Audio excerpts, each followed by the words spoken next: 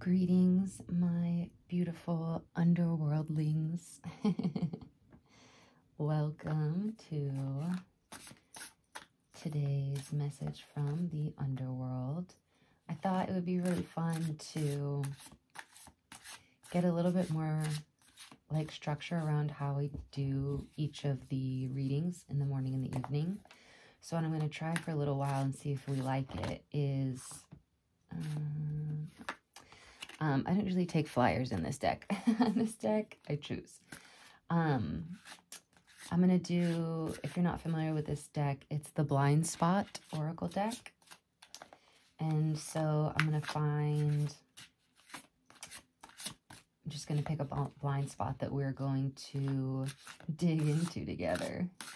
And this is so fun. This is actually, when I started doing tarot reading videos, like way back in the day, this is what I did. I just did different blind spots from this exact deck, actually. So this has many years of magic stored in it. And this is what we're going to do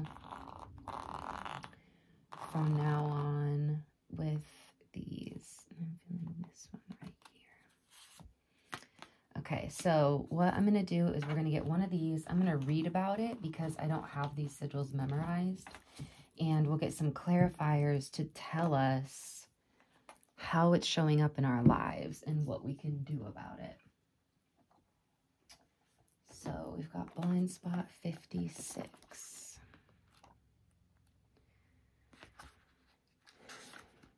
Ooh, the comfort zone. Okay, here we go.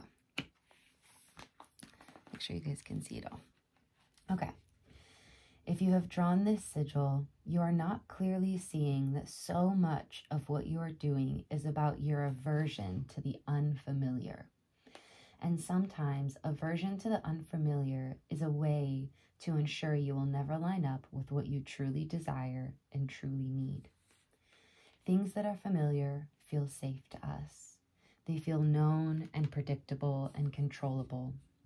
It is perfectly understandable why we gravitate towards things that are safe, but it can lead us to a life of limitation.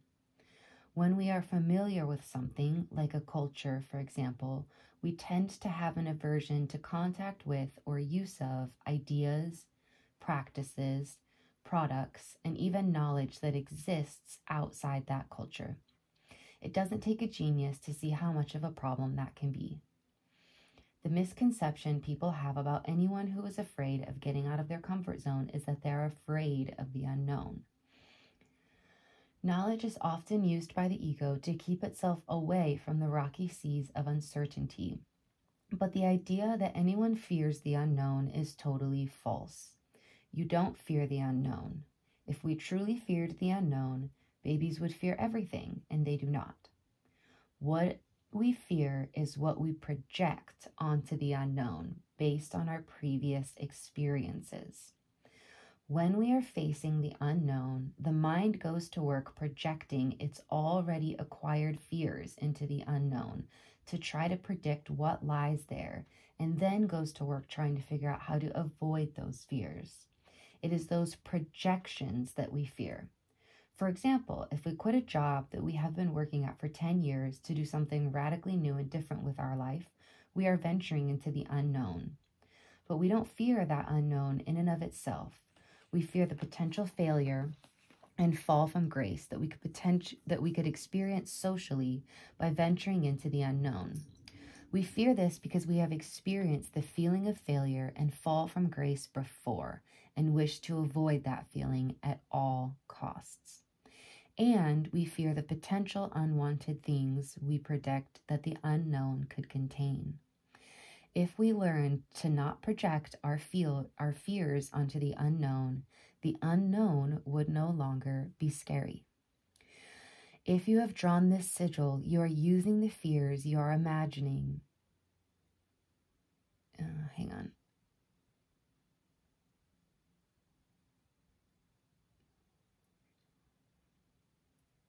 Okay. If you have drawn this sigil, you are using the fears you are imagining exist outside of your safety zone to validate your choice to stay in the safety zone. And so you are a prisoner to your own refusal to feel uncomfortable. Getting out of your safety zone, which is what you really need to do at this time, implies being willing to experience discomfort for the sake of your own expansion. If you have drawn this sigil, you probably already know what you need to do as opposed to staying in your comfort zone. You are probably well aware of what you are avoiding, just not fully why. Therefore, once you know what step you are called to take that is outside of your comfort zone, what feels like a stretch for you right now, you need to take it. Okay. So I want to dig into what situation in the past is lending itself the most to our fear and what we are holding back and the way we're holding. I feel this deck, which is interesting. Okay. I'm not going to get clarifiers until, oh my gosh, my nose got stuck on until I know what the blind spot is, because that's going to inform which deck I grab. So what in the past have we encountered that's led us to this particular aversion to leaving the comfort zone? Okay. And I want a why question.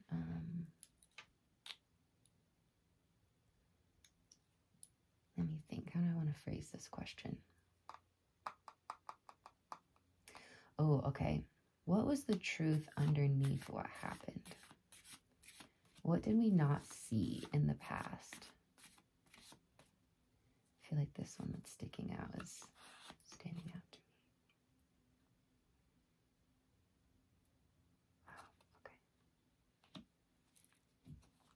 okay. Okay. So this is, I think off the bat, super relational. I mean, all of life is, right? But this particularly has to do with relationships and connections. This might be a pretty significant, I'm actually feeling friendship wound.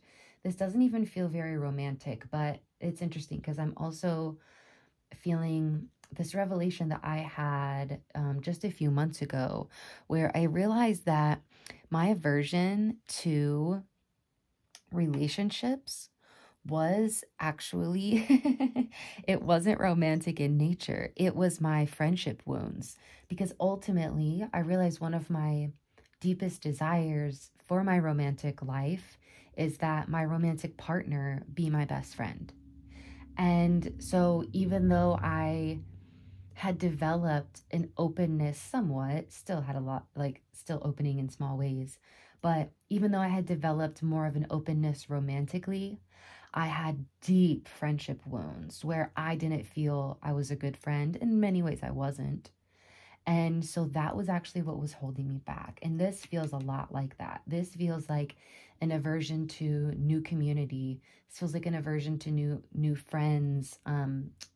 Could be romantic partners, could just be getting involved in the social life at your job. Yeah, this Six of Cups right here, and this with these two lemurs, I don't know if you guys can see. It's just it's really giving heavy friendship vibes to me. These two little creatures feel like they just really want to be friends. They're just trying to hang out, and this one's arms kind of extended to the flower, but I sort of feel like its energy is pulled away. It's not really fully in that moment. And so I think that's the situation in the past. Maybe like me, you feel that you failed your friends so many times, you just don't deserve new ones. Maybe you have had people offer something and you didn't actually receive what was offered. You offered something else as well. So if this is you, I would say definitely dig into any place in which you're not really clear what your value is in a relationship and what you bring to the table. You know what I mean? Like, what is it that your energy has to offer? What is it that your embodiment has to offer? Um, Well, yeah, like I'll just use myself as an example, but like, I had a friend recently tell me, she was like, me and my friends talk about you and we call you the person of peace, which is like, feels a little bit arrogant to say, but it was just like the best compliment. So it's like, I really offer, and it's a little bit just because of my traumatic past, like I can really find peace and joy in just about anything. So like, I am like a great support for friends when people have passed away. Like I can really hold space for someone who's deeply grieving.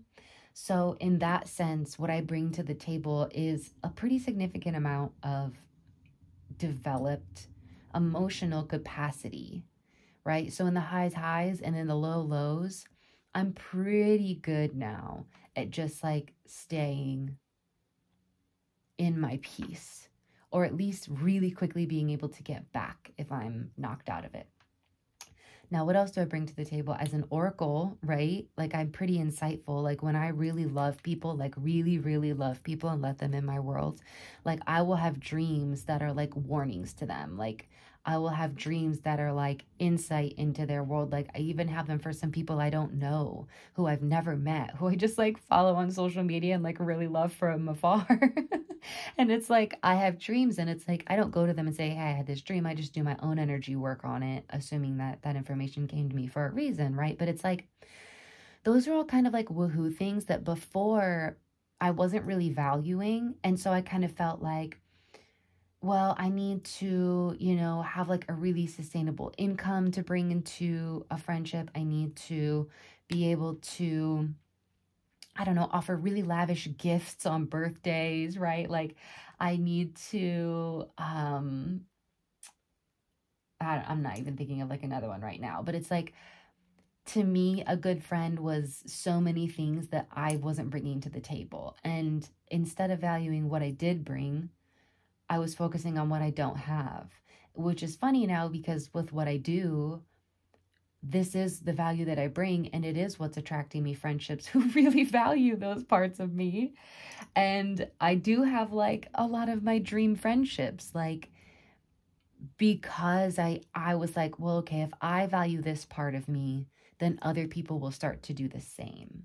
And so I say all of that to say all of those parts of me that were really hard for me to, I should say, all those parts of me were buried beneath the expectations of what I should be instead. Okay, here's a really good instance. Actually, I was feeling really insecure that I can't offer stability to a friendship. It's like, well, I'm going to move to this city, but like, who knows if I'm going to move somewhere else in a year? And like, I thought I needed to offer my friends like the consistency of place, right? Which is like so goofy because so many people are transient these days.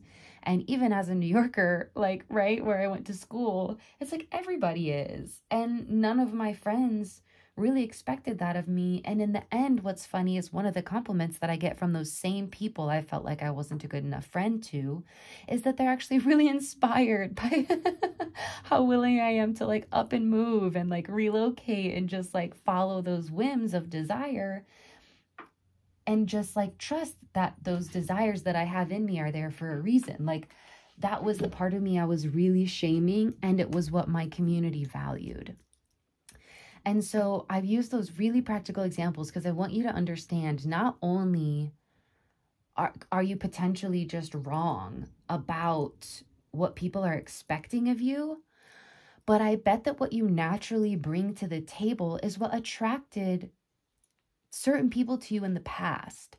And it's possible that your own judgment of what is and isn't valuable in you is what ended up deflecting this relationship. Like in the way that you were offered something and then not really given it, what I'm trying to say is like, it's possible that you actually weren't able to receive it due to a lack of self-worth in yourself.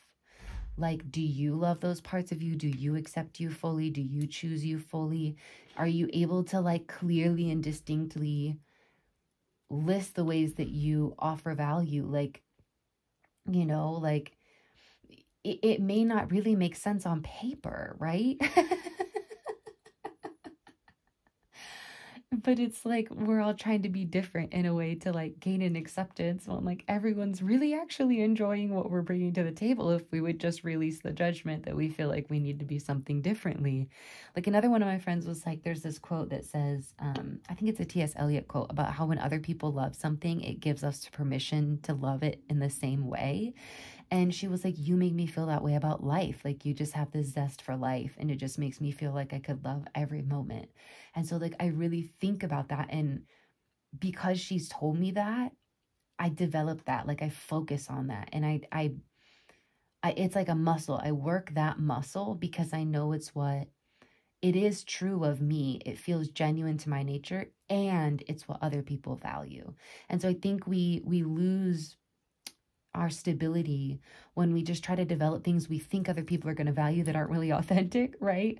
Or we're developing things just because it's like, well, I want to be authentic, but like no one's really like no one really cares for you to develop that, right? So it's like a both and. And what I also want to say about that is like these are pieces of feedback that I got years ago. Like years ago. So maybe go into the archives with this, like, because we can go into our archives not just to clear trauma, but to also get the gold. Like these people who used to be in your life who, yeah, there is some healing to do, they also probably offered you really great feedback. And that feedback may not even be in the form of criticism and things to correct and shifts to make, but they could have pointed out accurately what's really valuable in you and like what does make you an asset, you know, like, do you have integrity? Do you value honesty? That's a huge gift. Like there's a lot of people who just don't, right? Do you find joy in every circumstance? Like that's an amazing gift. Like it's hard for some people to develop that. Are you optimistic even in the face of challenges? Are you patient? Are you compassionate? Like there might be a lot of soft skills you really bring to the table that you just aren't really valuing. And that also maybe got a little bit trampled in the pain of this past. So we want to have a lot of understanding for that. But you get to revive that now. And then what you weren't seeing in the past was, yeah, this is like the truth, the protection of the truth is how I'm feeling. Like, oh, how do I want to put that? It's like, you know, it's like, here you are right now listening to this reading. And like, as goofy as that sounds, it's like, however difficult it was, like you got through it. And so I think you're also not valuing your strength, your tenacity, definitely patience here, even with yourself.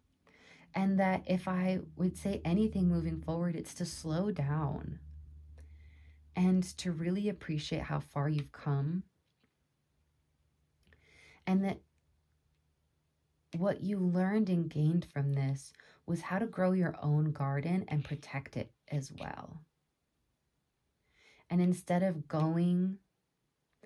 approaching someone afraid and holding back while expecting a huge bouquet to come through on your behalf, now you're like, okay, I've got a garden here. I've got my own bouquet and it's protected. And I'm at rest here. I'm at peace. And you gained those flowers, so to speak, by choosing forgiveness through this, by choosing yourself through this, by offering forgiveness and compassion to yourself and the other party. So now here you are. And it's like, it's almost as if you're learning, how do I want to say that? Comfort zone. It's like the comfort zone. It's like you've created a safe space for yourself in your own heart. And so you're able to step out of that comfort zone, knowing that you have a safe space in yourself to return back to develop an inner sense of safety and also a greater capacity to deal with challenges. Like, look, this sword is, I'm really just drawn to like its size. It's like you're really able to hold yourself in so much more now. I feel like you're not appreciating